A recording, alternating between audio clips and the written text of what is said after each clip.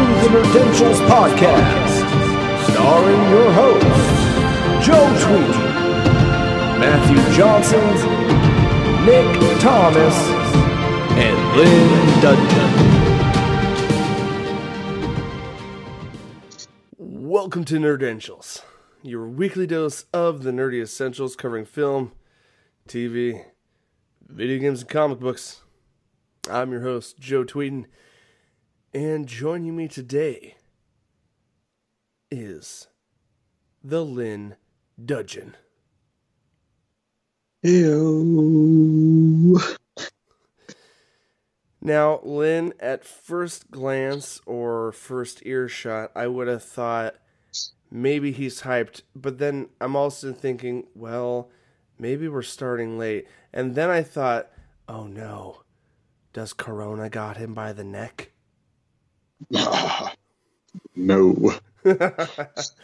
Oh, we should not laugh at that. However, You have to be a hell of a chain there to get Corona to the middle of nowhere. it's true. You are in a very peculiar spot of a desert-like landscape, and so that makes sense. Yeah. Me, I'm sandwiched between Washington and California, and they've been on lockdown for a while, and Oregon just recently, finally, got the order to stay at home, they say. Really weird. It's weird that they, okay, I was about to make a political joke. I'm not going there. We don't like to go there, guys. We like to keep our show lighthearted and fun. We like to keep things hopeful. And in a time like this, I think we need to imbue additional hopeful feelings in said times, right? Ooh. We send the hope. We're going to usher in the hope digitally, guys. And now's the best time to be putting out this content because Lord knows me and Lynn were contemplating, man, how are we going to keep doing our show now that we're stuck at home? And I was like, oh yeah, we do this from home already. Yeah. Not to poke fun Crazy. at a lot of other shows, a lot of other podcasts we listen to do things in studios a lot of the time, and a lot of them have had to now Skype their podcasts, and it's so weird that we're already pretty well practiced on that front, so Yeah. right? We got this on lock. We'll be alright. We got it more on lock than this current pandemic. Oh snap. Oh yeah. That being said, though, guys, we do just want to take a quick moment just to share some hopeful, thoughtful sentiments that this is a serious time and it is a crazy time in our world. And the best thing we can do for those that are stuck at home is to entertain you guys, give you guys some fun, enjoyable listening or viewing times. And especially, 3 weeks in now, you guys have probably watched everything on Netflix, so you're going to need some new content, am I right? Oh jeez. No, there's no way you've finished everything on Netflix, although props to you if you have. But that being said, congratulations. and the award goes to you, and you out there. Yeah. But that being said, though, guys, this is going to be, it's just me and Lynn today. Matt and Nick are in good spirits, and they are in good health. They've told me tonight, as of this recording time, they're just currently unable to record tonight for various different reasons, and that's okay. Nothing to do with sickness, thankfully. Yeah. But guys, me and Lynn decided off air that we were gonna make this a little more game centric, since me and Lynn we're all gamers. Lynn just hasn't had a lot of time to enjoy a lot of TV or movies, but he does get a lot of gamer. But he gets a lot of gaming in. So figured might as well, if it's just the two of us, might as well be the best time ever to do that. Quick side note, anyone that's watching on our YouTube channel right now, Lynn's background is going to presumably appear the same as always, because that typically doesn't change. But you notice behind me, the shelves behind me are quite barren from the traditional pop culture collection of toys, adult toys. Sorry, that was... Nope, let me reword that. Collectibles. Yes, no, adult toys. Adult toys. Whips and cheats and such. Adult collectibles such as action figures and comic books. Those things are seemingly disappearing from behind me. Lynn, I realize that I don't know that if I've shared this with Nick yet. I feel like I have. I don't know if he knows I'm moving. Maybe not. Matt does, and that was a very conversation because he was unaware up until a couple days ago. So I'm gonna leave this in for humor's sake. Hopefully Nick and Matt, I know they... moving on. Anyway. We'll see how things go, but to our listeners out there, I am moving from Oregon, the pandemic aside, dependent on how things go, assuming state individual borders don't shut down. Me and my family are uprooting from Oregon, and I'm moving to a sandier place. Maybe closer to Lynn. Hint, hint, nudge, nudge. Know what I mean? Anyway. Or just to my house. One way or the other. Hey. One of those. It's, in all honesty, listeners, it's just jobs are changing. Times are changing. Pandemics are happening. Joking aside, I am going to be moving in the next few weeks. But do not worry, fear not, listeners and viewers. Our YouTube content will continue throughout. Me personally, I'm pushing through several gaming series right now, and as best we can, we're going to maintain our podcast on the weekly basis like we have been. So, guys, that's why my background's a little different. Either way, things are happening, things are moving, but the content shall continue is my hope and goal to all our listeners and viewers out there. Definitely, hopefully for the better. Hopefully for the better.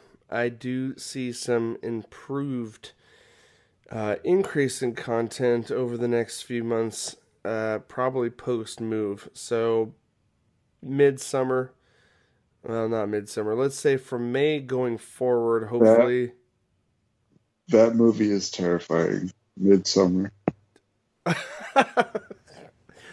Nice callback, nice reference, sir. Yes. Good on you, sir. That being said, guys, we've probably wasted enough of our viewers' time and our listeners at home.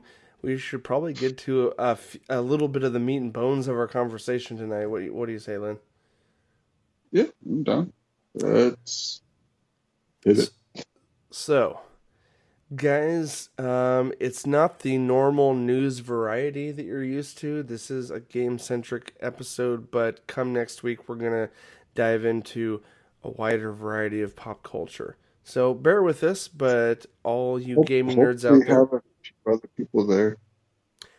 Yes, that is definitely the plan, Lynn. More people involved. But until then, guys, let's jump into gaming bits.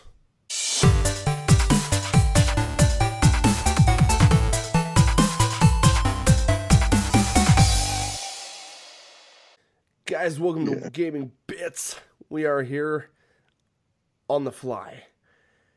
We have notes, some notes, a smattering of notes in front of us, really stats, bullet points. Things I did not procure, but did find online. So we're kind of riding by the seat of our pants tonight, Lynn. Ooh, I like the seat of my pants. I got some nice pants. Do you? I hear the seating of the... Anyways.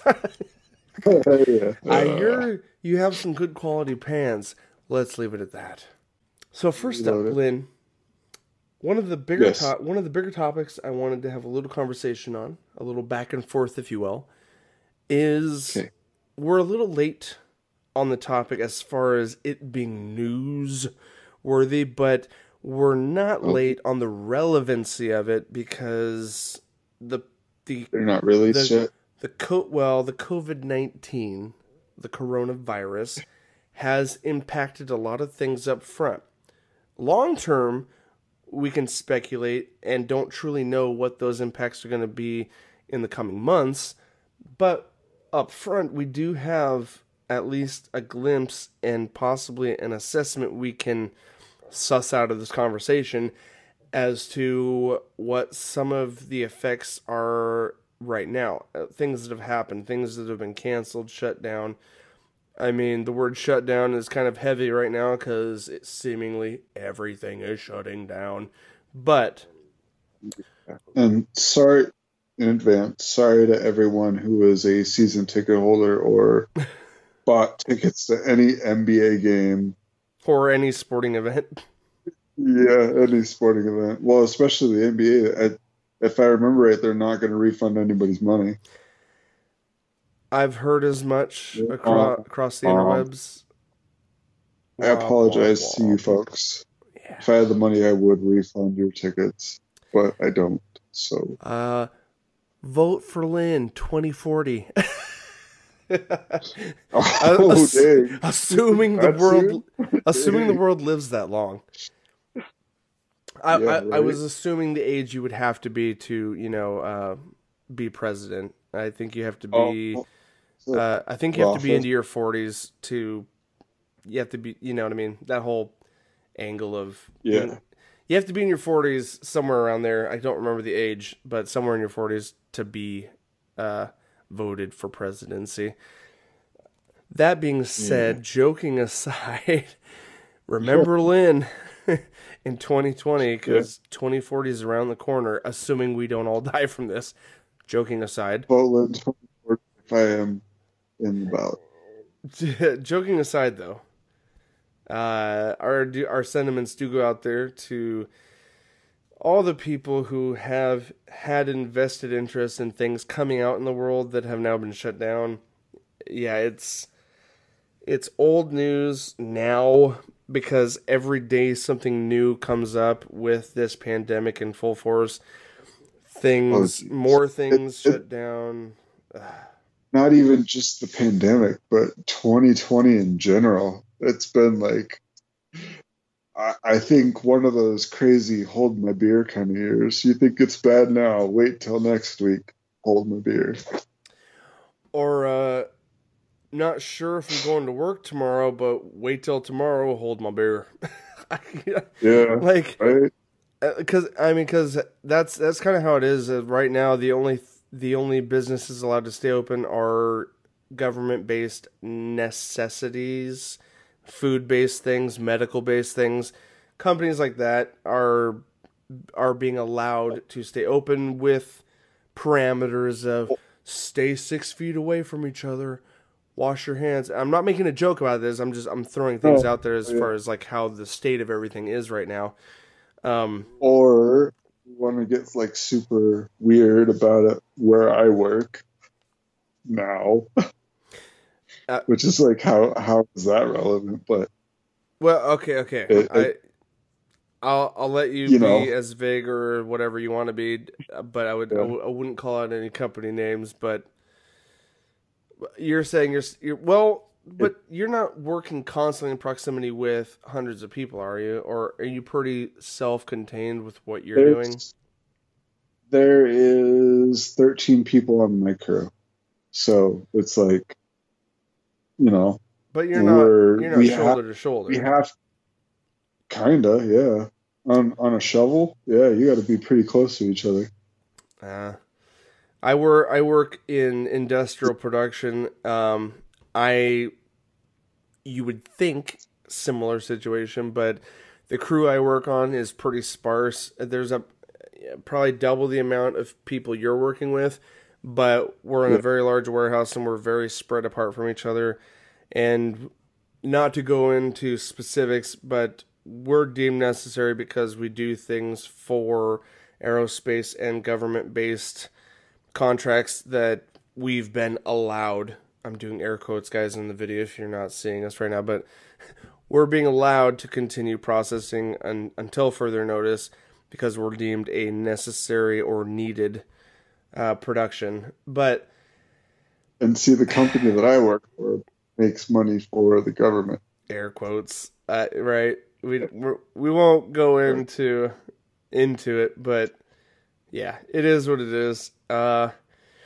And but that being said, aside from that, like just pop culture wise, industry wise, the things we talk about, Lynn, on a personal interest level outside of our personal lives, like let me just throw a couple lists of things out there that we won't dive into, but like we've heard constant delays on movies coming out that were going to come out, but Well, but theaters are shut down because gatherings of more than a couple people anywhere is now yeah, being but banned most places.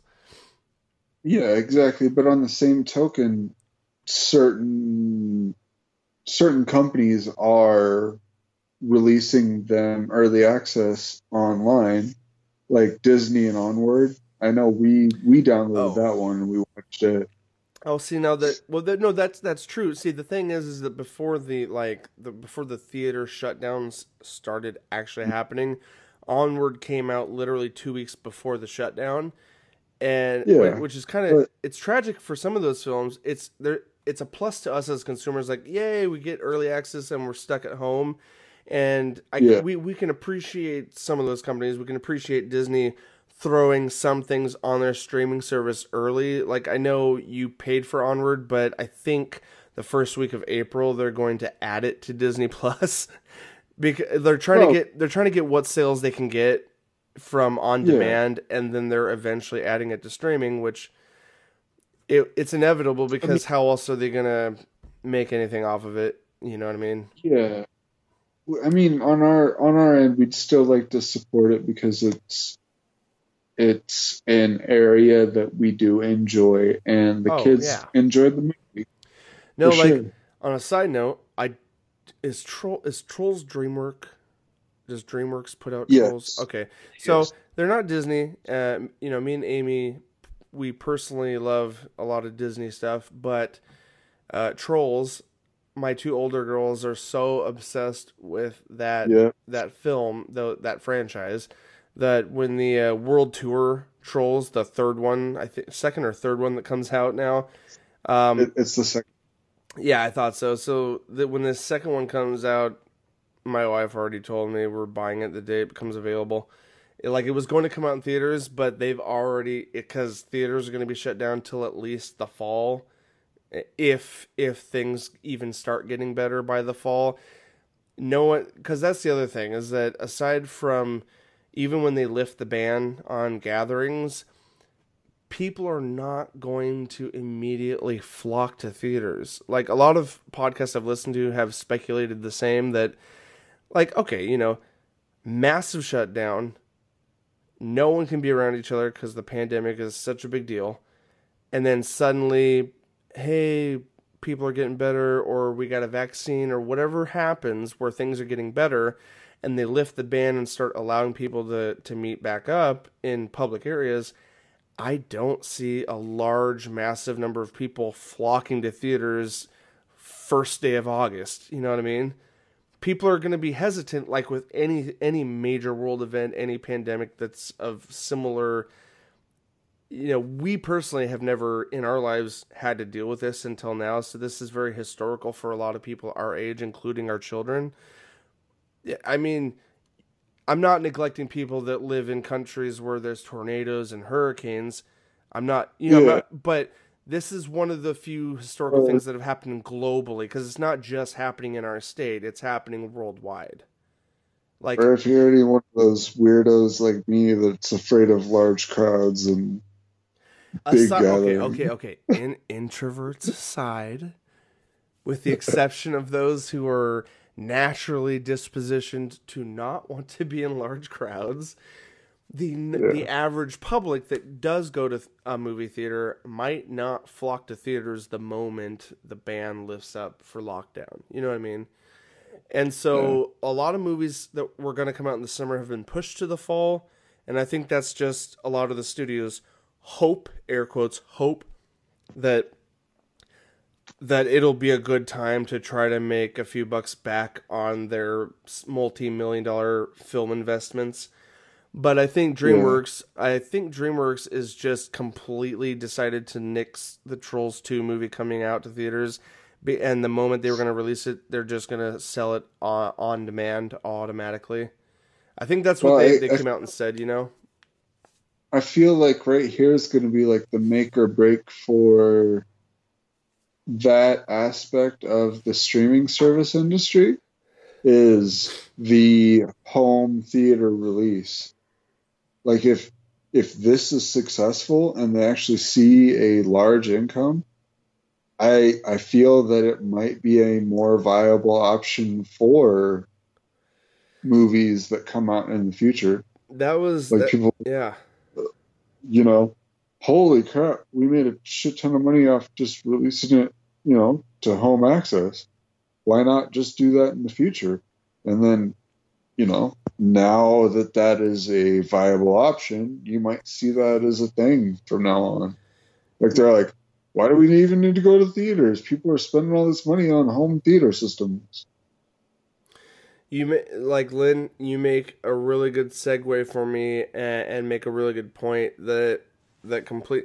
Like, yeah, we went on a brief tangent on film, and granted, we're going to be talking games here, but this Yeah, totally applies to what's happened with the gaming industry this last month and the upcoming months.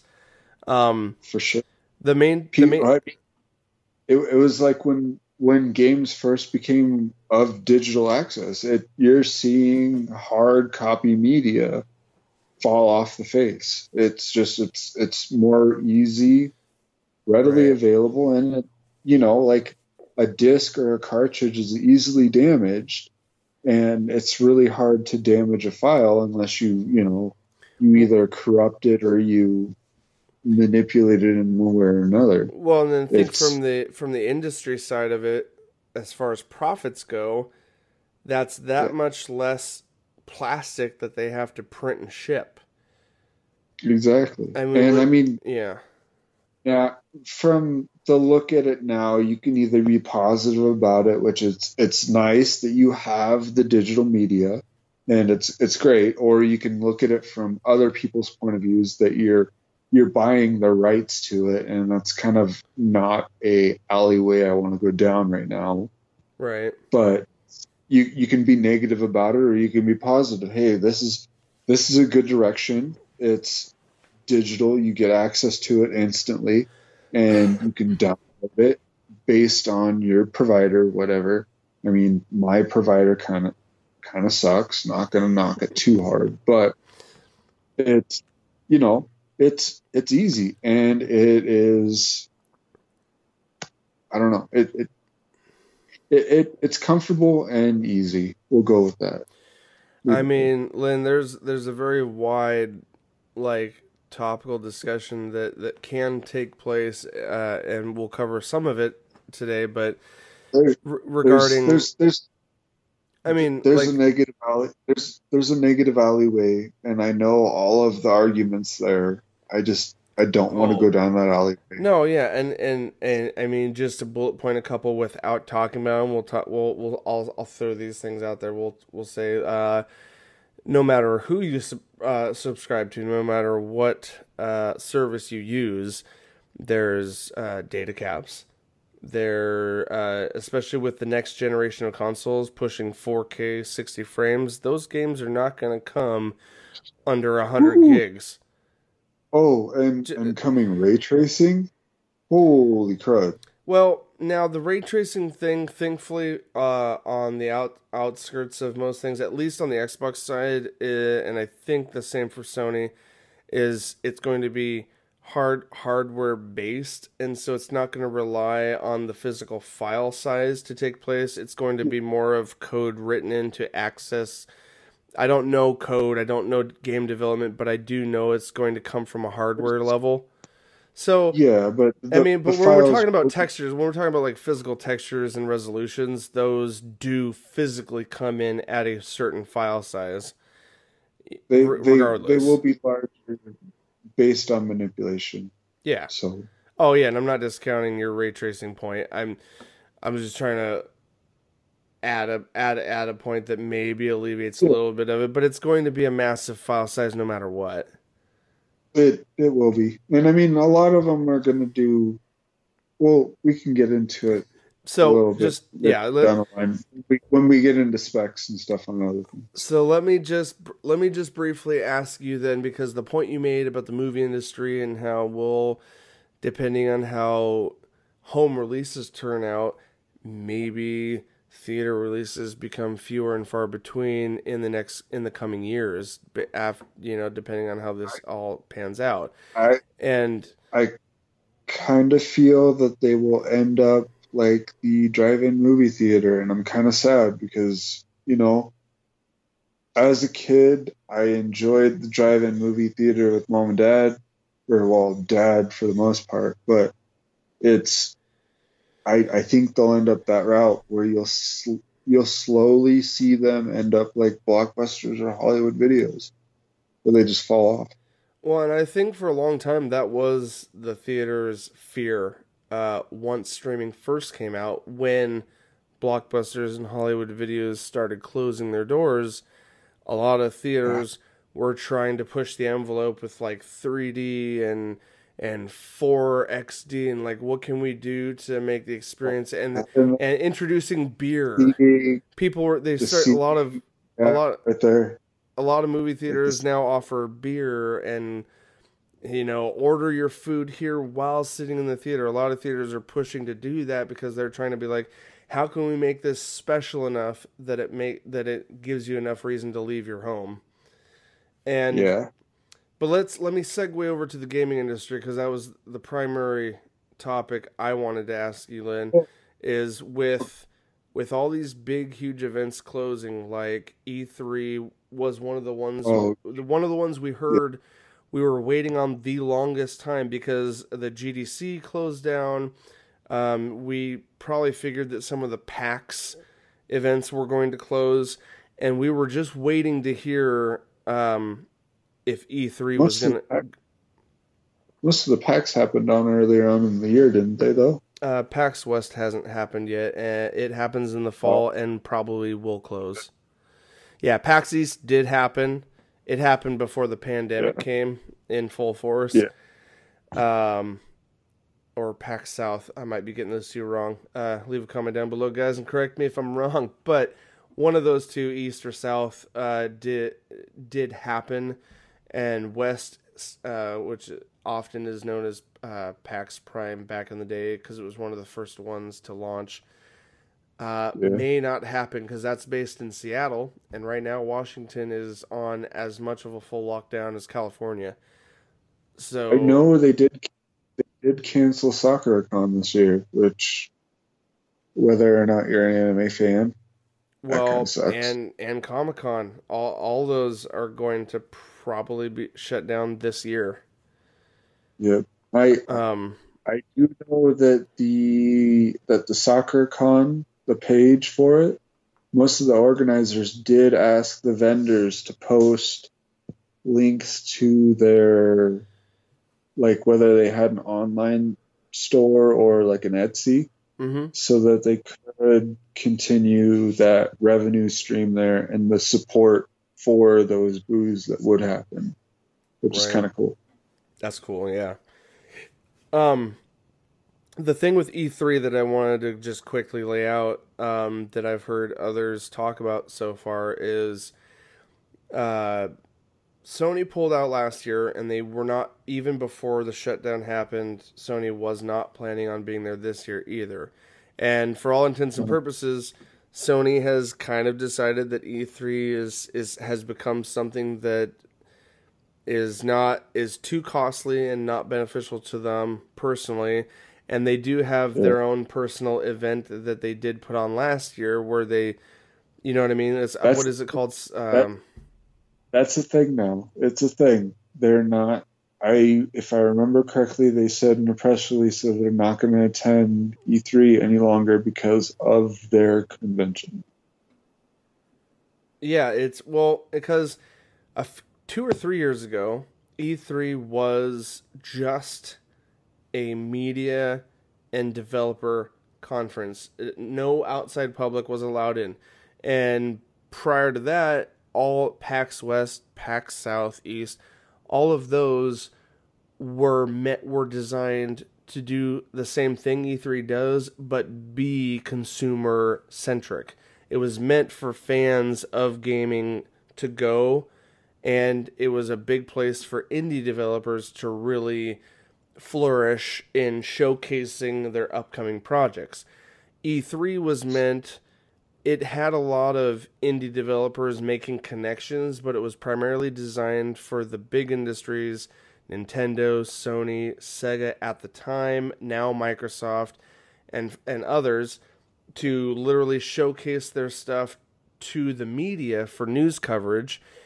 And only recently did they open up the last day or two to the public where I could buy a ticket and just go there as a fan. Yeah. And Well, I mean, they even you know, and they got a huge turnout last year when they completely opened it up to the public for that. And I think that was the reasons, one of the many reasons Sony decided to bow out, because it was no longer just about coverage and developer talk, and Sony also gets way more viewership of the fan base when they hold their own event. here, I don't want to just throw Sony under the bus here, but Oh, I'm not throwing them under the bus by saying doesn't this. I was no, leading into no, yeah, doesn't Nintendo also do their own thing as well? Nintendo still shows up at E3 every year. They showed up last year, and they were But planning on having, hold on, they were planning on having a booth this year, but they still do their big presentation from a pre-recorded, it's called Nintendo Direct, and they've been doing it for the last 2 years. yeah, And they have all but given themselves no reason to be there either, other than for just the fluff of what E3 is. Microsoft yeah, doesn't even isn't even on the showroom floor of E3. They actually own the theater that's attached to the building where they have E3.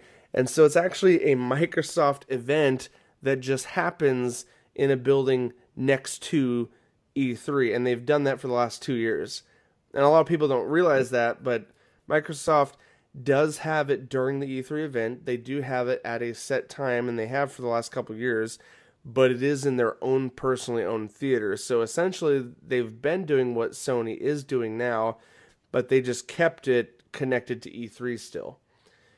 And now, all of them, in light of the pandemic and E3 canceling, all of them have said, Phil Spencer posted a couple weeks back that they would still be doing an E3 presentation. They didn't announce a specific time or date, but a lot of us can assume it's going to be around the time that they probably would have presented at E3, but it's going to all be hosted on Xbox.com. It'll be on their official website where the presentation does show up in June. And Sony hasn't announced a date yet, but they will also probably do a digital presentation, and Nintendo will continue doing their Nintendo Direct like they've been doing. They just won't have a presence physically anywhere because of all these cancellations. So my question, Lynn, is the speculation right now is if everyone has access digitally and everyone's forced to just have to tune in online and watch these presentations, and it does really well and there's a lot of feedback, is E3 going to be relevant next year? They is it the ESA? I forget the company that runs E3, but they've stated publicly that their intention is to come back next year, you know, when post-pandemic, and they plan on still trying to push for E3 2021. But Sony's been successful showcasing their own stuff now a whole year outside of this thing. Microsoft technically does their own presentation as well as Nintendo, and they don't technically need this, hey, everyone get together in one spot for it. So I don't know. I mean, a lot of it's kind of, in my mind, it's kind of a 50-50, like, maybe E3 is relevant, but is it really in light of this? With the shutdown, if they're successful online, do you think any of these big names are going to want to even come back next year? I feel like it would still be a thing. I guess the detail to throw at you is I don't know the actual cost, but I do know that a lot of speculation last year was that Sony didn't have anything at the time big enough to show off to justify paying for a spot at E3, because I guess it's extremely expensive to rent out a space at E3. And you know, that may be a thing, but I don't think conventions will. At least I'd hope, from a naive point of view, that conventions wouldn't die. I'm not, because it's still. I mean, I feel like if they were to die, that would kind of be a big hit to the indie developer. Oh no, absolutely. I think the number one concern isn't whether or not Microsoft and Sony or Nintendo will survive not going back to an E3. I definitely think that all these other, like, these PAXs that are being canceled are huge opportunities for indie developers to make connections with bigger names, and I do think they're going to have a harder time not having these conventions this year. Epic Game Store will be quick to swoop everybody up. But... there will be companies that reach out. That's a personal qualm there. No, I didn't hear any negativity out of that. But no. Like, if I'm being fair, I don't think that E3 will die. I think that it'll still be there, and it will still. I mean, as long as, I don't know how to word it. It's just, if there's a community, if there's a community there, it'll happen, and it's gonna happen. Gaming is too big of a community for it not to happen. I mean, it doesn't matter what game you play or what genre you're into. It's going to be a thing, because you're going to want to know what's new, what's next, and what's upcoming. You know? Right. I guess all that being the same, but it's just. Yeah, I guess a lot of people are just wondering, like, as well. Now that's why we have PAXs. Like, the PAXs are meant for that community connection, but E3 has up until this point, they've been pushing to try to become, based on the direction they've changed, opening it up to the public. I feel like there's still an industry convention that's trying to become a community PAX event, and they haven't made full turn yet on making that be a thing. Because the biggest concern when people flooded the gates at E3 a year ago, 2 years ago, was there weren't hundreds and hundreds of demo booths like you would find at a PAX. A PAX is meant for the general public to have hundreds of consoles, and hundreds of people are able to sample things at the same time, whereas E3 has always been long-ass lines. The journalists get to skip to the front of the line, go behind closed doors for interviews and stuff, while other industry people wait in line, or, smaller people, whatever. And it's always been a limited, like, there's never been, like, a massive number of demo consoles out on the floor, and that's what PAX has always been known for. And I think E3 physically has to make a lot of changes if they're going to shift to a PAX community style event, I guess, is the idea. how about we do it this way? E3 is for AAA, and PAX can stay indie. Does that work for you? I mean, that would work for me. I think I don't think it's up to us as to why they've tried to open up to the public. I think they can make a few extra bucks because PAX does so well. Because here's the thing: is like most of the PAXs are 3 times bigger in sheer number of people showing up at E3. I think it's the GDC or Gamescom. Gamescom, which already happened, I think. It didn't have to get canceled. It happened earlier in the year or end of the year. I can't remember when Gamescom happens, but Gamescom is like 5 times larger than E3. It's the biggest, like, people don't talk about it much until now, but since E3 started making shifts and trying to be larger, a lot of people have been talking about the fact that people don't realize Gamescom is so huge. 100,000 something, couple 100,000 people go there, and only 17,000 people go to E3 every year. Like, that's all the space they have for. The Gamescom, I think, is in Germany, and they usually have over 100,000 people go to that event. Developers and public. And journalists. Like, IGN goes there every year, and a bunch of other journalists, big name journalists, go there. And it's one of the biggest gaming events, in the world as far as number of people that go. And I think Microsoft made an interesting move where at Gamescom, that's where they decided to reveal the Xbox Series X, the physical body. Like, when we saw that first trailer, it premiered at Gamescom. Not at E3, not a personal event.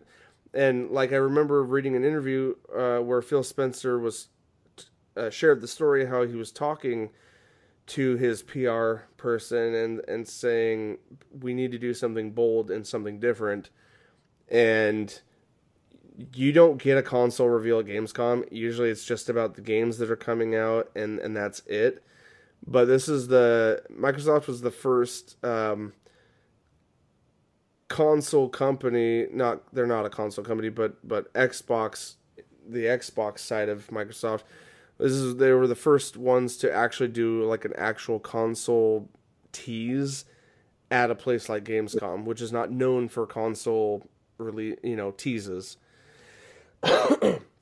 So that also brings into question with PAX West and other PAXs being so huge for the community, and Gamescom literally being like the globally biggest event for games. Does E3 survive this closure? I mean, from a speculative point of view, I agree with you, Lynn, though, aside from those details I added, that I think they will still push to come back next year regardless. And they've said as much this year that they plan on doing some kind of digital thing this year. I don't know who they have involved. I mean, Nintendo does their own thing. Sony does their own thing. Microsoft maybe partners with them on some front for a digital thing, but Microsoft hasn't said anything connecting to E3. They have said that they're going to do their own presentation on their website. So I wonder what the people that run E3 are planning on doing as far as doing a little showcase. I shrug my shoulders too because I have no idea. I'm like, what are they going to present? I don't think it'll end. It'll be a thing. As long as there's money, it'll be a thing. Agreed. Just something to contemplate, something for our listeners and viewers to think about too. The gamers out there. If our listeners haven't been keeping up with other shows like I do, this is all still pretty relevant and new because of the pandemic. But, Lynn, that being said, I think our closing topic that we're going to try not to drag this out too long, but I kind of wanted to present, because we're about 45 minutes right now in the recording. I figured we could do a 15-20 minute talk about how Yeah. Xbox and Sony have revealed, for all intents and purposes, the full line of specs for their respective consoles. Yep. And who better to discuss this than a veteran Sony player and a Microsoft fanboy? I hashtag, or not hashtag. I'm gonna at Nick. Love you, Nick. Sorry you couldn't be here for this, but and not to disrespect any of our other hosts, but I was. This is kind of like probably the best two-person conversation we could have. With the most neutrality, the least amount of Yeah. bashing to happen in discussion of how neutrally, how do we feel these two consoles stack against each other without getting too volatile, I guess was my point. Again, Yeah. love you, And Nicholas, but if we're aiming for keeping the conversation short, it would be best between the two of us. But that's all I was getting at. yeah, We love our brothers in arms, but some of them are haters of certain products, and I just wanted a very general, neutral discussion on what is stacked here. I do look forward to his thoughts later, and I will talk to him at a later time, just because I love all my buddies' opinions, regardless of how wild, extravagant, or off color they are. I don't mind. I do love hearing people's passions and thoughts, but and Lynn, you are a veteran Sony player, and so you do still have some heart in the game as far as how you feel they're going to do stacked up to what they've shared so far. So, yep. that being said, I'm just going to read pretty broadly just the specs that were listed and put out there into the ether as far as Microsoft and Sony are concerned. So, just start off with the people that released their. Well, okay, to be fair, Sony released their specs pretty early, I think in January, in a Wired Yeah. magazine, a magazine article that they exclusively released to Wired. Yeah. And then Microsoft recently, in the last month, came out with like their full everything, just like, hey, this is what the box does or could do. Yeah. They And then laid it out on. they laid it out on the table, and then less than a week later, Sony came out with a full presentation that me and Lynn have stipulated probably was meant for GDC for more of a developer perspective, because they kind of gave a lot of just raw numbers as far as what their system can do. But that being said, I'm gonna list off the Xbox Series X first, simply because they laid it Well, out on the no. table to the consumer. Huh? What you're going to want to do here is you're going to want to go.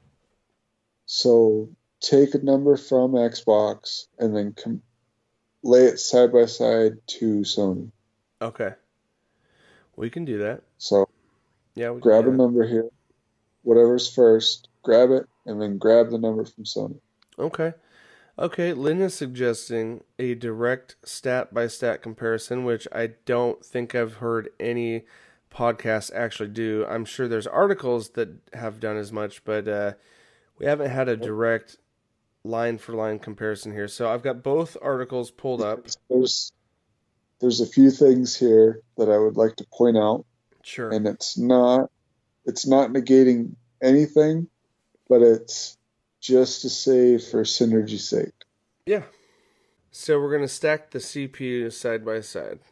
So, Yeah, there's a good one. also, this is a very probably written by different people, possibly, but both articles I have pulled up from techradar.com.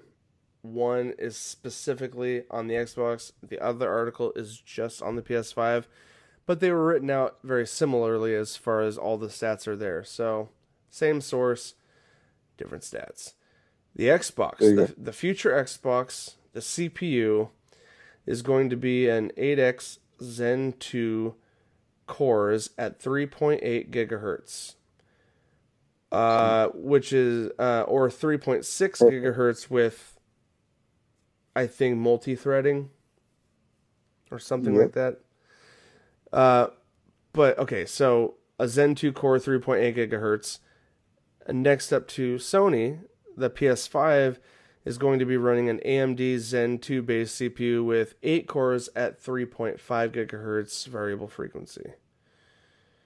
So, clocking speed wise, Xbox is a little higher, but it all depends. And the discussion will continue throughout these stats. Is Yeah. there is going to be one that is stronger than the other by just sheer numbers, but it all depends on how the developers of the individual games utilize these components.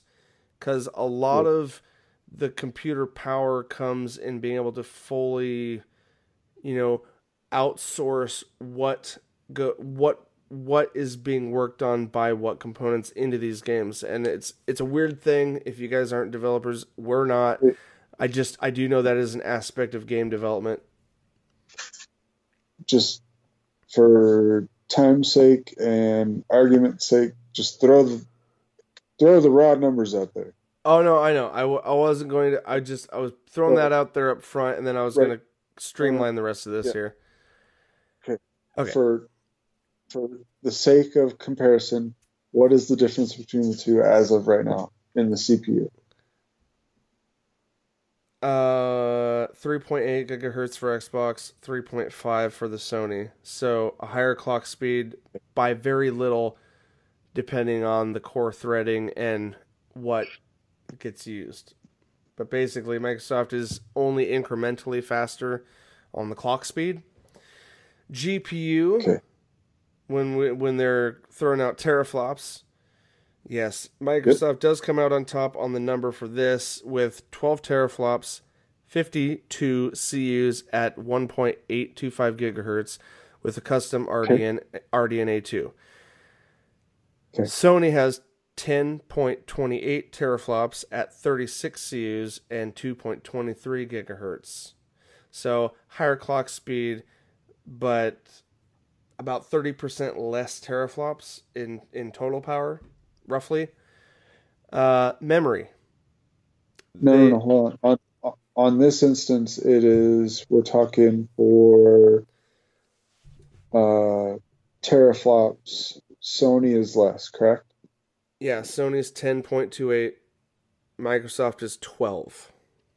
What is the does the article that you have set the prioritization on there?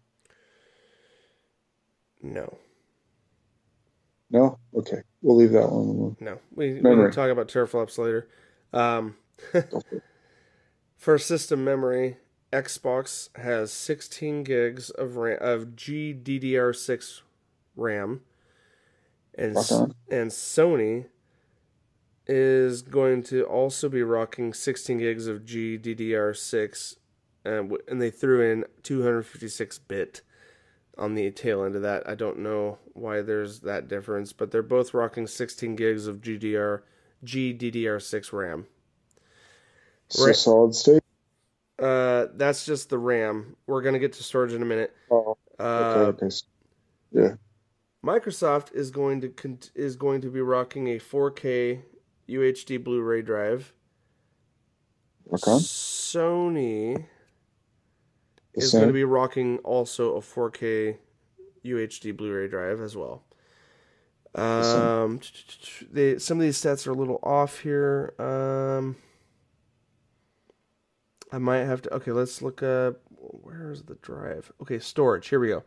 For physical storage, Microsoft is going to rock a 1 terabyte custom NVMe solid state. And Sony is going to be rocking a crazy custom 825 gigabyte SSD. Now, the thing is, with online tests, I just have to put in a footnote here. Microsoft and Sony are both rocking custom solid states that are uniquely and, proprietarily designed, meaning you can't just plug in an aftermarket solid state and hope it works, because it won't. Nope. Let me stop you there.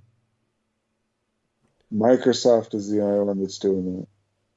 Sony is allowing you to swap out, they said.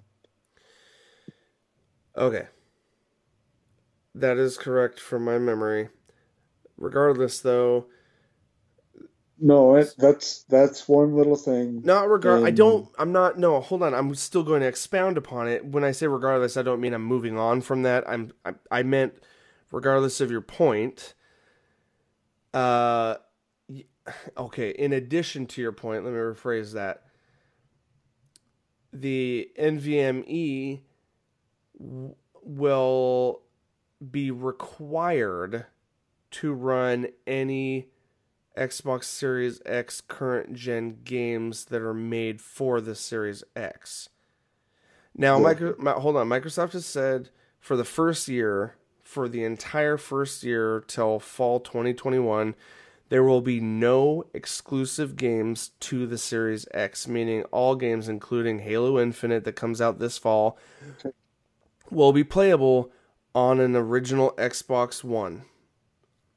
That being said, well, hold on. That being well, no, I'm not trying to negate your argument. What I'm trying to say is that although Sony is allowing you to use secondary, if you do plan on using a secondary, if it is not comparable or greater than, it will not be able to function on PlayStation 5 game setups. So you will suffer that speed decline on yes, load times. yes, fair So enough. Yes, in Xboxes like defense, they are making it proprietary to keep speeds even across the board.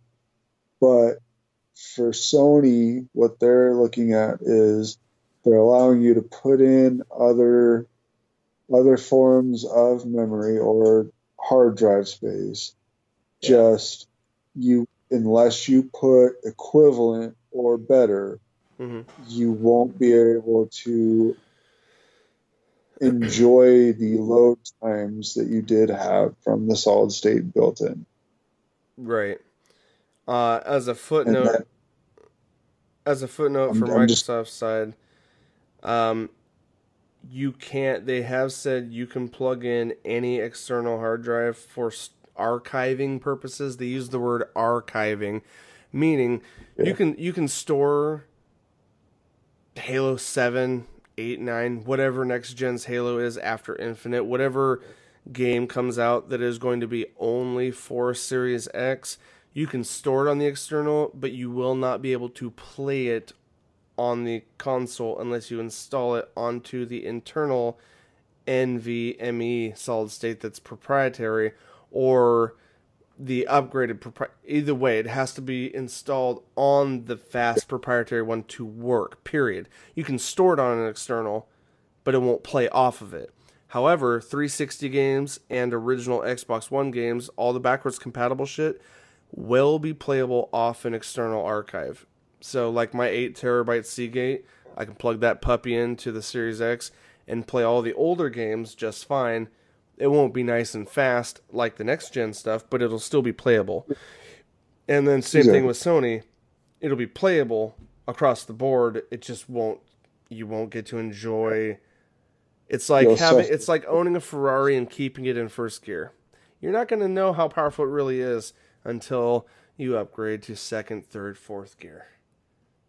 Yeah, You know. exactly. And So that's kind of what I wanted to throw out there is that it it is a doable thing, yeah. and they will allow you to use non-proprietary, but you will suffer if you do not use equivalent or better.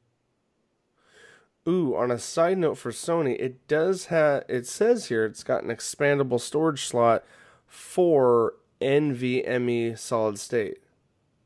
Yep, and it also has an expandable storage slot for RAM.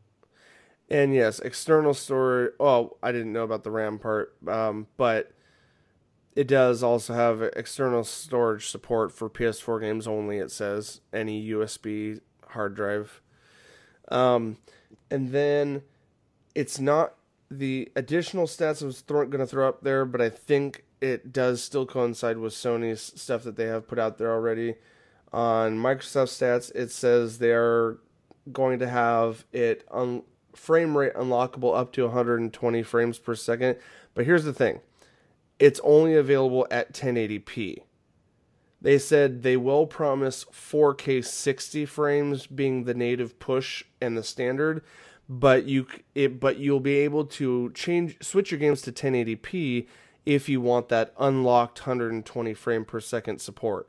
So it'll be available for games like shooters like Call of Duty or Halo if you want that PC level frame rate, but it's going to be locked at 1080. If you want that 4K 60 frames, ain't bad either. I mean, that's going to be the standard across, I think, both anyway. I think ray tracing is going to be all across both. It's not listed here for Sony, but I believe Sony has stated in that Wired article that it's going to be hardware run, and Phil Spencer came out and said the same thing for Series X. It's going to be capable, but I don't know if it'll necessarily be pushed at launch. Right. A side note, I haven't heard as much from Sony, but on the Microsoft side, Phil Spencer was quoted as sharing that it will have a variable rate shading for more stable frame rates, and what they were saying is they've designed the Series X to basically, and I don't know how it works on a technical level, but in layman's terms, he said it's going to have basically AI smart resolution tracking. Basically, it's only going to fully render things that are within your sight. So if to increase and improve frame rate. So like if there is a canister behind a box, the box in front of you is going to be full-fledged 8K or whatever, but the canister behind you might be low res until you get in front of it. Do you get what I'm saying? Are you about to bash and turn this down as being false? No, I'm not going to bash it and turn it down as false. I'm going to bash it and turn it down as that is something that PlayStation 4 does already. Huh. Okay. So no. Here, I don't get why it's a big deal then. No. What I'm saying, you asked me if I was going to bash it and turn it down as false, and that's so. What I'm getting at is, have you watched the Horizon Zero Dawn tech explanations or tech any of that? No. So Horizon Zero Dawn, what it does is what your third-person camera sees is all that it loads. Mm-hmm. And all of that is as high quality as it can be. And everything behind you and off to the side that's out of view isn't loaded. But the second you start to turn, it starts to load, and then the stuff off to your left that would disappear just drops off the face, and that's the way that Spider-Man works as well. So I'm wondering if... So that's already kind of a thing, and then now they're realizing that it's a fantastic thing, and I feel like more games on other like even on the Switch, that would be killer. Like, I don't know, it'd be great just across the board. Well, I don't have any I don't know. All I'm saying is, like, I don't know why it hasn't been a thing up to this point, if that's the case, and I don't understand. Basically, what I'm gathering from what you're saying is that Phil Spencer's trying to basically blow smoke up PR's ass to add more additional, like, ooh, look how cool this is, basically. Like, it sounds like something that should have existed 8 years ago, because last gen was 7 years old now. I'm not saying that Horizon and Spider-Man were kind of like more recent, weren't they? I mean, yes, as far as Horizon Zero Dawn is 2 years old now. Like it's 2 full years old. They just had their 2 year anniversary last fall. So what I'm getting at is, yes, I'm the not end of the saying console these, generation has utilized this, but it makes me wonder, like, why is this being touted as a feature for next gen when it's something that's been possible for the last 7 years? I It's something you may not have any perspective on. I get it. well, You're just looking at what's I'm not there. trying to, I'm not trying to be negative about it. I'm saying that it's Oh, I don't fucking think I awesome know. that it's finally going across. It's a great thing. It's a good thing. It It'll be great for ray tracing. You know what I I mean? guess I should put it this way. I guess it's great that they're trying that I guess Phil Spencer is making this statement as it being a standard from day one for the Series X, even though it's Yeah, probably been possible for the last couple years. Like yeah. I bet It's you it's been possible with the Xbox One X, which is only a couple years old now. Like the mid generation upgrade, it probably could have been done on yeah, that. But for anyway, sure, for uh, sure. I mean, it cuts down on CPU uh, like consumption and right, you yeah. know drawback there. It's a good thing. I don't know why you wouldn't utilize it Oh, I know. prior to, you know. Yeah, I mean, yeah, yeah.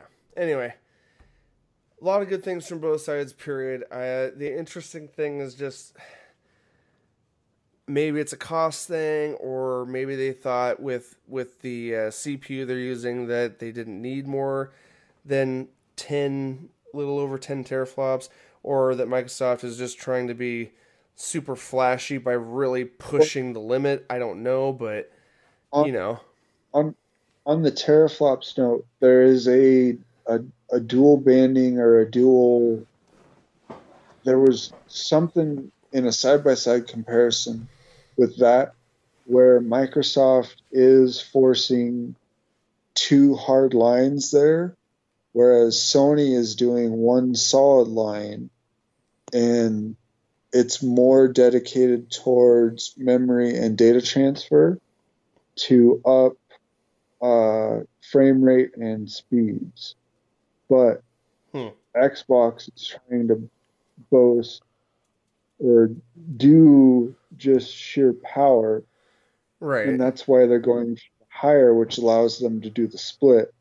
And the only thing that I want to see between the two is utilization and application of the different splits within the CPU itself.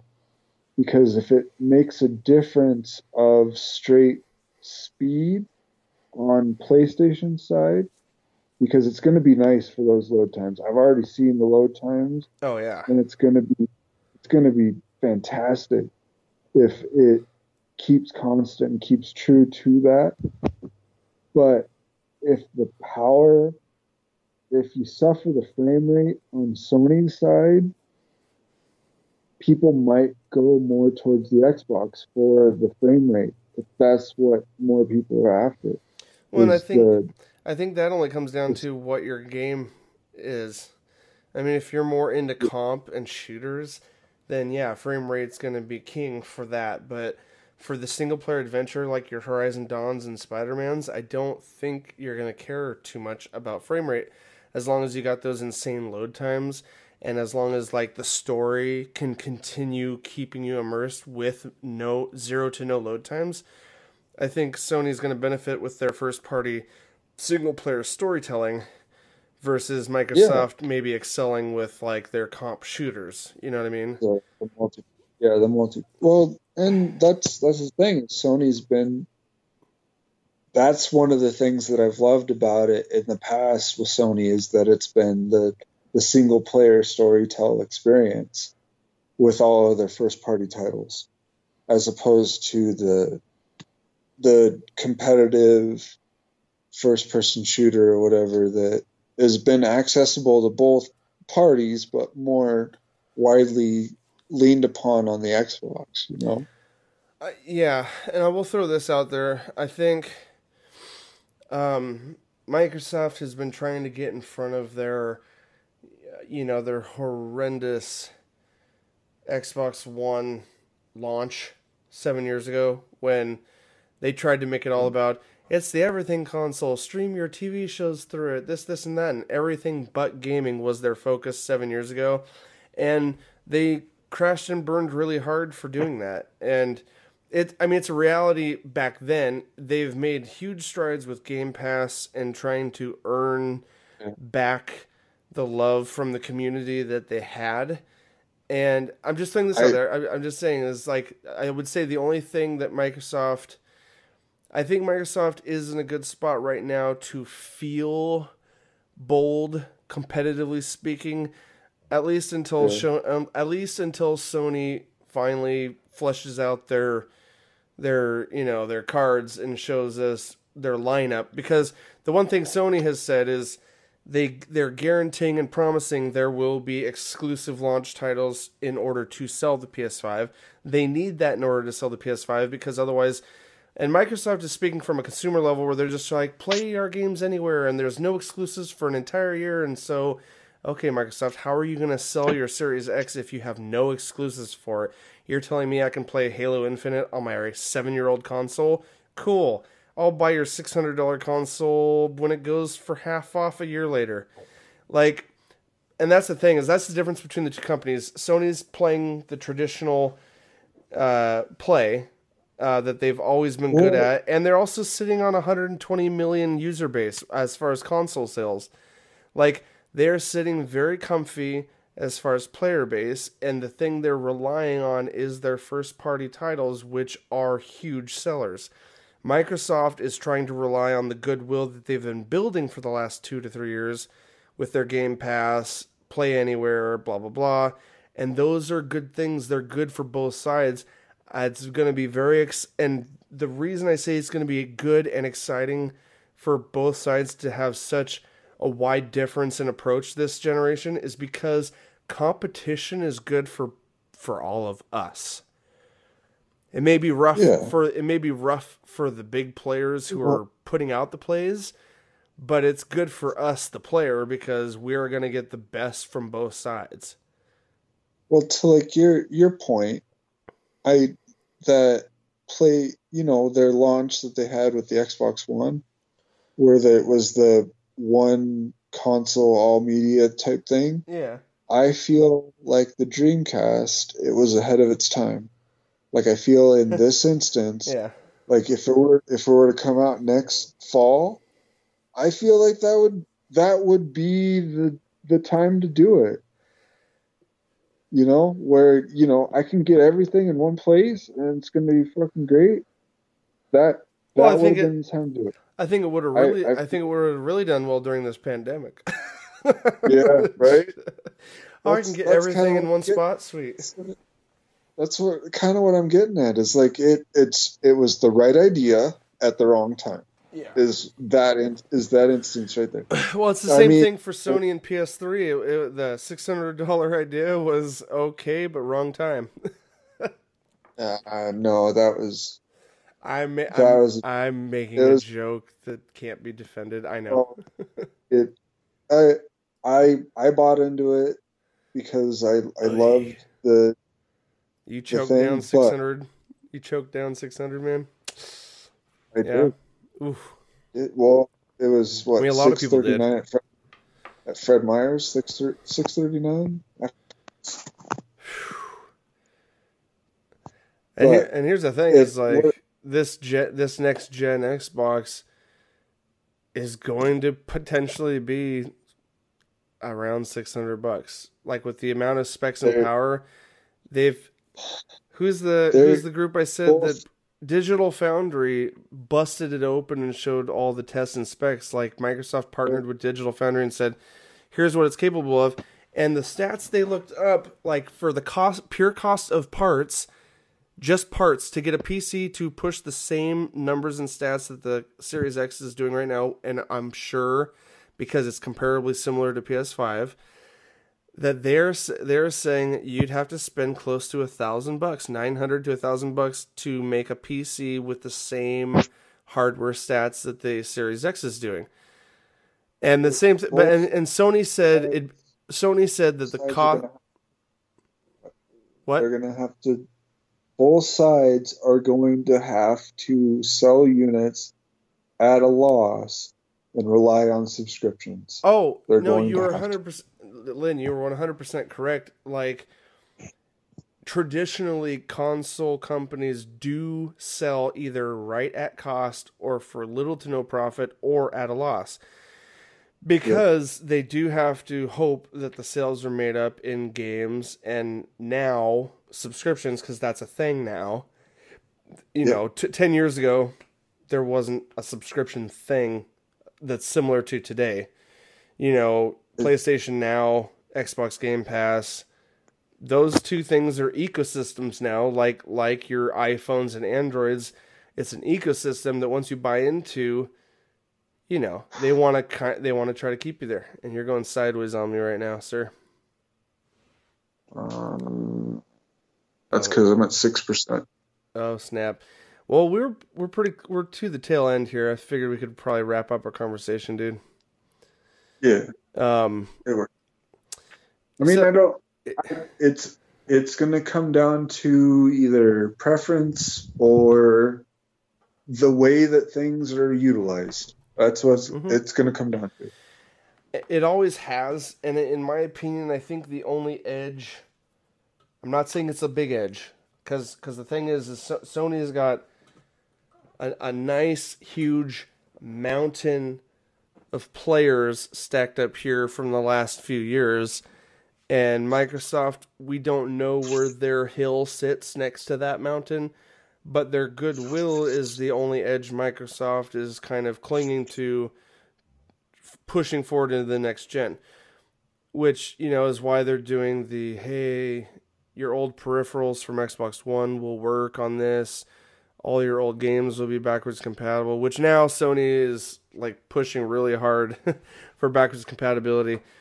And I don't think they need to survive, but I definitely think they see a small threat in some fashion. It's not a big threat in my opinion by any means, but I do think as an industry they see a mild concern for how appealing the Xbox ecosystem is, that they are very hard trying to push, which is why I think they're not announcing too much yet, because they're trying to finalize a lot of these things.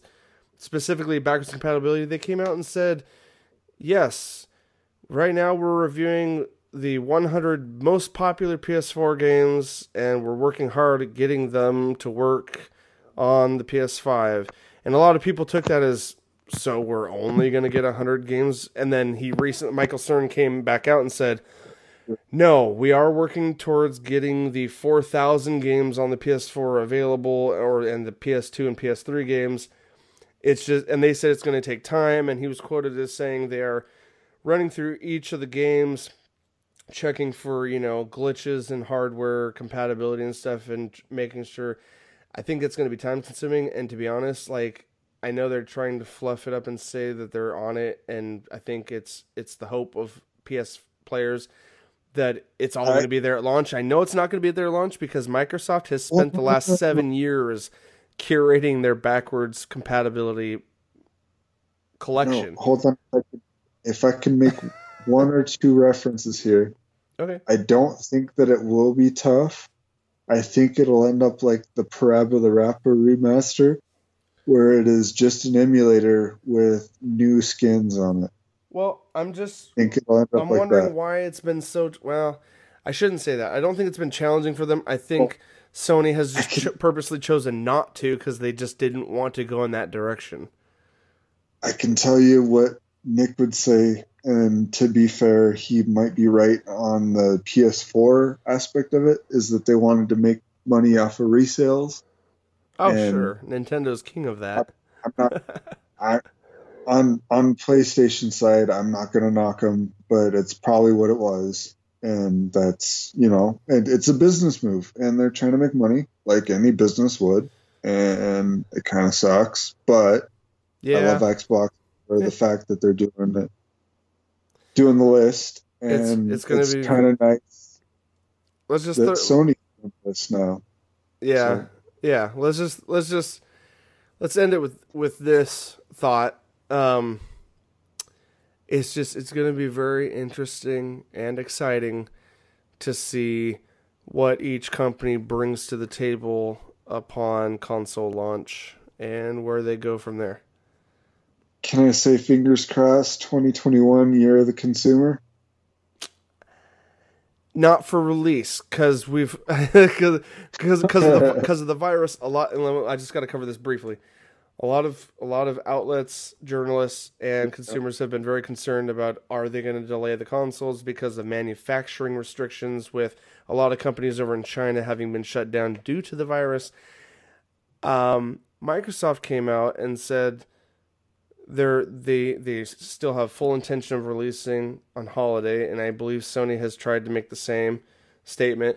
Yeah. Now, I guess the only concern as a consumer is, do they have the backing to do that, or are they just they don't want to risk delaying things because it will risk a lot of the launch titles also coming out, and who knows where everyone's at right now, because a lot of game developer companies like Bungie have gone to remote work, like working from home, and like, how close are they going to get some of these games like Cyberpunk 2077? They said, we're still on target for September 17th. They claim, even though their whole company, they said they've gone remote work.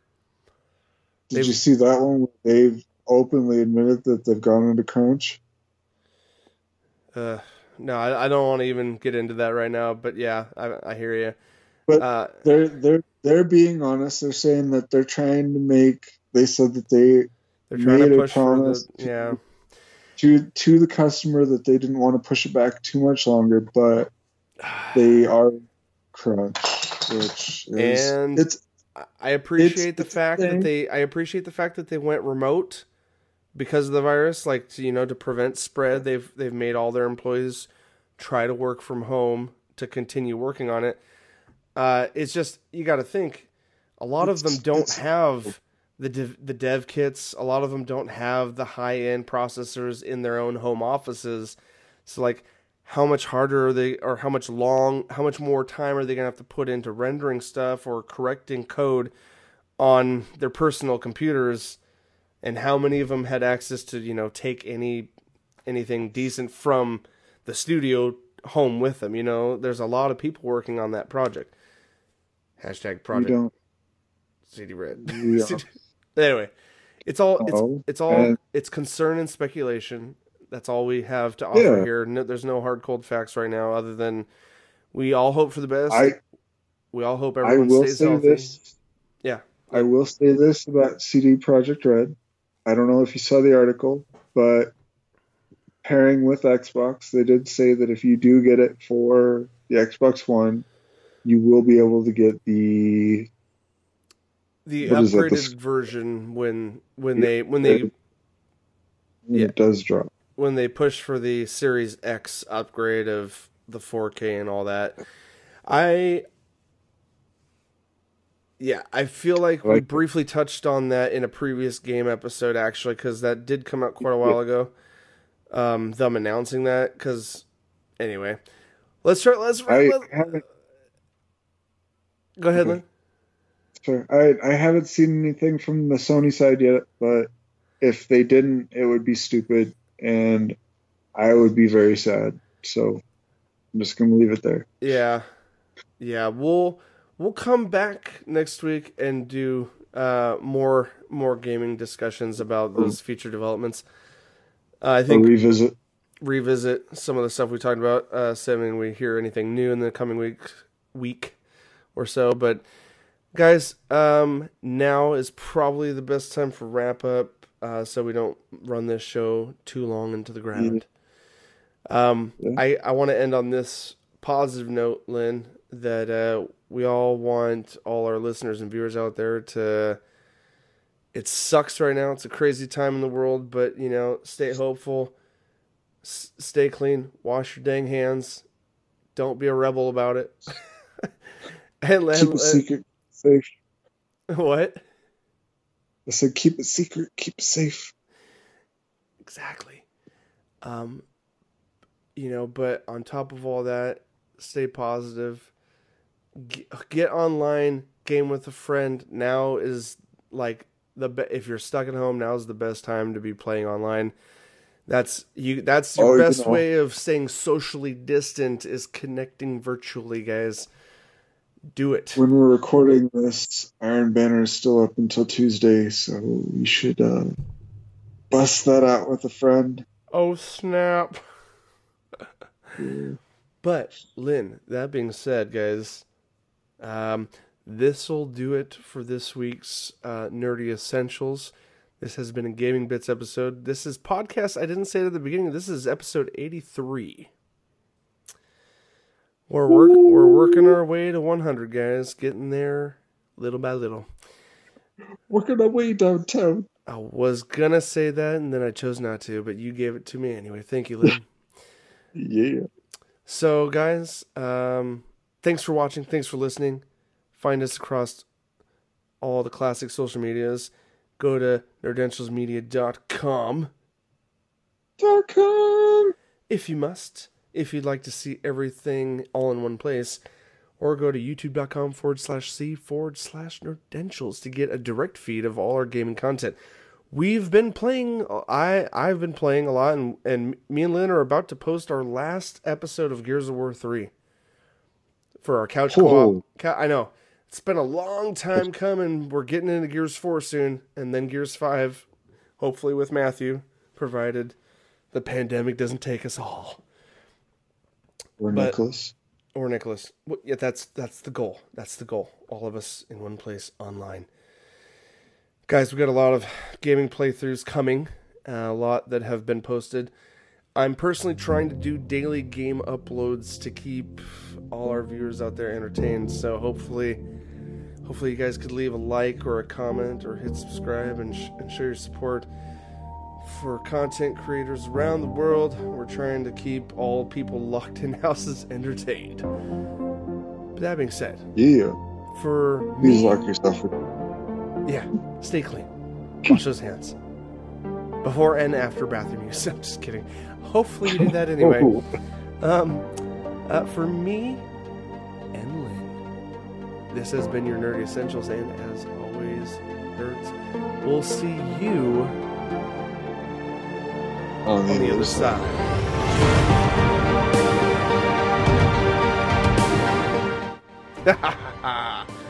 I waited extra long to catch it when you said it. There you go. I wasn't sure how long your delay was or if you were purposely waiting longer.